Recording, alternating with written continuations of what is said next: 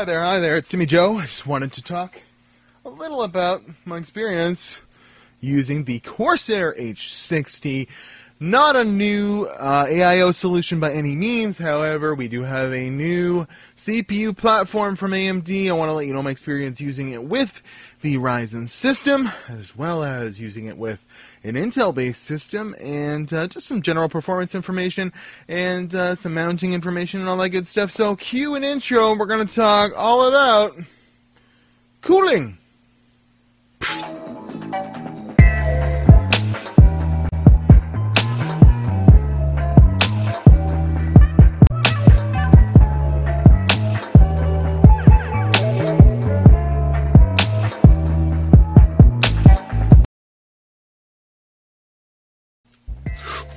So, what does this old AM2 weirdo aluminum cooler have to do with that H60 top-of-the-line model?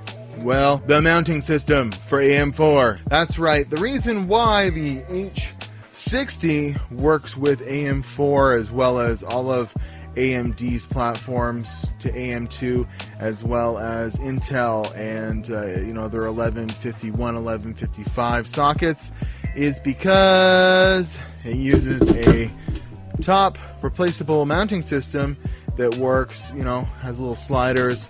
No problem with Intel. I'll actually get to an older Intel system, even a Core 2 Duo 775 mounting solution in a second. But it works with AMD, not by using that type of system, but by using the old pinchy system. So when you get a 1700, you get this nice, lovely Wraith cooler. If you get a 1700X and 1800X, you don't get anything.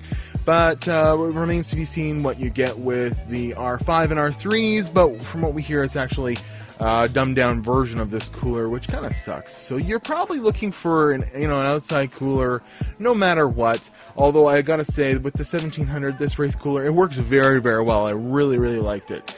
So you don't even need to buy any other air solution, but use this one, in my opinion, if you're buying a 1700, because this works so well. But to get that little bit extra, that AIO worked a treat.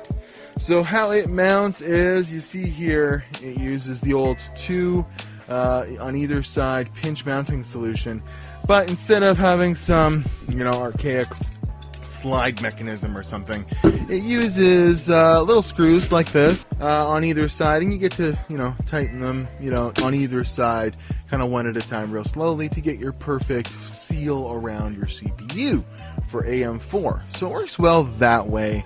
It's one of the only AIOs that say it works with AM4 out of the box, but that's because my Asus motherboard came with two mounting solutions.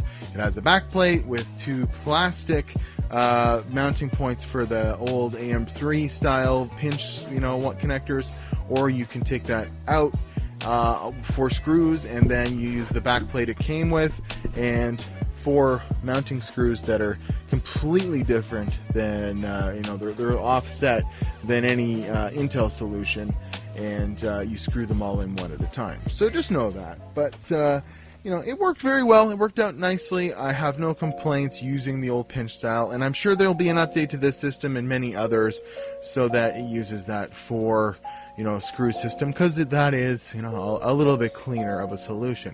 So the cooler itself, it works very, very well. It has, it's not aesthetically, there's no RGB.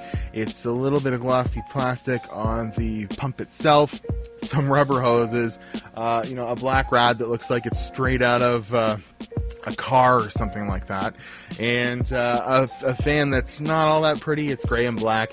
You'll want to connect that fan with its 4 pins to your CPU header on your motherboard, and connect the pump to one of the auxiliary headers, because the auxiliary headers don't tend to have that extra pin, and you'll want CPU fan-like control on the radiator fan and just general control on the pump. Okay? That being said, what was weird was the manual told me, if I'm mounting it the regular way in a 120mm hole, to put the fan between the rad and the case, which made it a lot louder. I'm sure it actually made it louder because it was sucking air through the rad and providing better cooling. But I see everyone mount the fan, then the rad. So I'm not sure, what the difference is between there, but because I mounted it in a 200mm fan slot, I just actually mounted it through the grill, and it worked out very, very well here. I didn't run into any noise issues because it's venting out the top of my case, and there's no tight seal around it. But I got really good, solid performance out of it. There is a copper back plate that actually touches your motherboard, a copper slug, your CPU, and provides the cooling, as well as the pump itself. The mounting points for the hoses pivot, which is really nice because there's no worry about pinching anything or it not going in a direction you want it to. But very utilitarian, like I say. It's not going to win any aesthetic awards. And just a little secret, I actually got it to work on an older Core 2 Duo system because I wanted to see how far I could overclock that. And that's a socket 775, and how I did that was the top plate actually worked, but Intel moves their holes around just enough that I could not get this bottom plate to work.